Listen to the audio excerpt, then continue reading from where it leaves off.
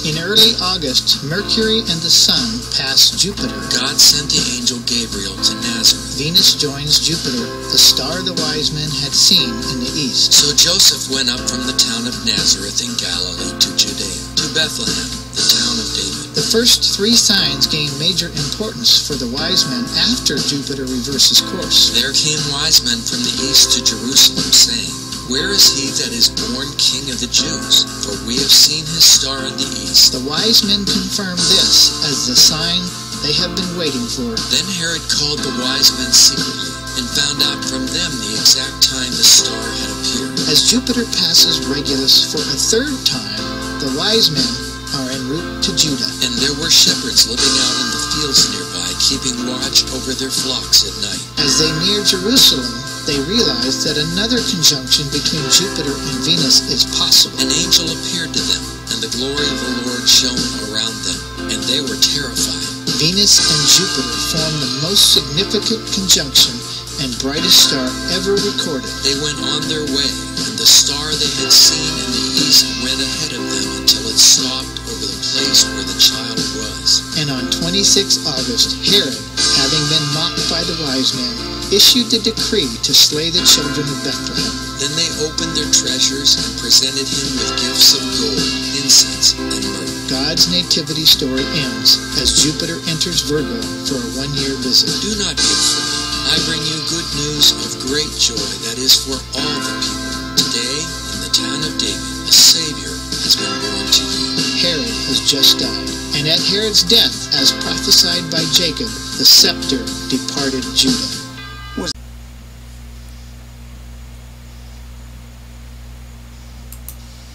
Or rather there. So I'm going to move this forward. No, there it is. I'm going to move this forward, September 2016, October. Now let me just center this for you. Here again is Jupiter, and there is that comet that I've been talking about. Now I'm going to center this just a little more, and I'll keep going until roughly mid-November of last year. Keep going. Now notice where the comet is going within Virgo. Okay? There's Jupiter. There's a comet. The legs of Virgo, the arm, the head. Moving forward,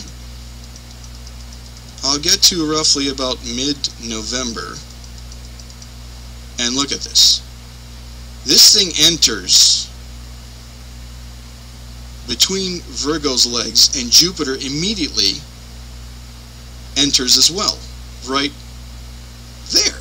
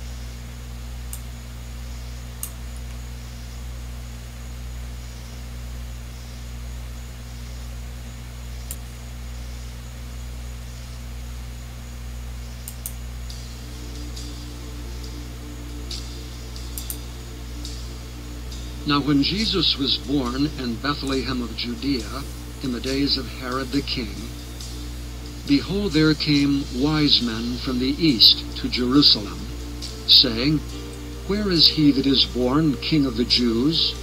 For we have seen his star in the east, and are come to worship him. When Herod the king had heard these things, he was troubled, and all Jerusalem with him. And when he had gathered all the chief priests and scribes of the people together, he demanded of them where Christ should be born. And they said unto him, In Bethlehem of Judea, for thus it is written by the prophet, And thou, Bethlehem, in the land of Judah, art not the least among the princes of Judah, for out of thee shall come a governor that shall rule my people Israel. Then Herod, when he had privily called the wise men, inquired of them diligently what time the star appeared. And he sent them back to Bethlehem, and said, Go and search diligently for the young child. And when ye have found him, bring me word again, that I may come and worship him also. When they had heard the king, they departed, and lo, the star which they saw in the east went before them, till it came and stood over where the young child was. When they saw the star, they rejoiced with exceeding great joy.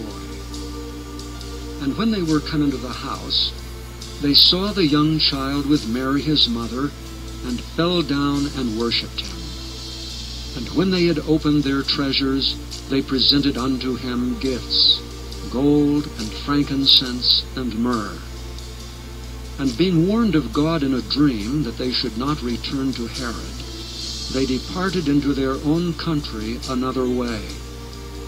And when they were departed, behold, the angel of the Lord appeareth to Joseph in a dream, saying, Arise and take the young child and his mother, and flee into Egypt, and be thou there until I bring thee word, for Herod will seek the young child to destroy him. When he arose, he took the young child and his mother by night, and departed into Egypt. Then Herod, when he saw that he was mocked of the wise men, was exceeding wroth, and sent forth and slew all the children that were in Bethlehem, and in all the coasts thereof, from 2 years old and under, according to the time which he had diligently inquired of the wise men. The star of Bethlehem, which appeared in the sky, and guided the wise men to the child Jesus, and stood over him, was a sign from God to man, that an event was taking place. The star appeared at the birth of Jesus, but by the time the wise men followed the star to Jesus, he was a young child around the age of 2. The wise men were believing Gentiles, who came from far away, to worship the newborn King of the Jews. When they entered Jerusalem, they were summoned by King Herod, and quizzed on when this new birth had occurred. They surmised around 2 years ago.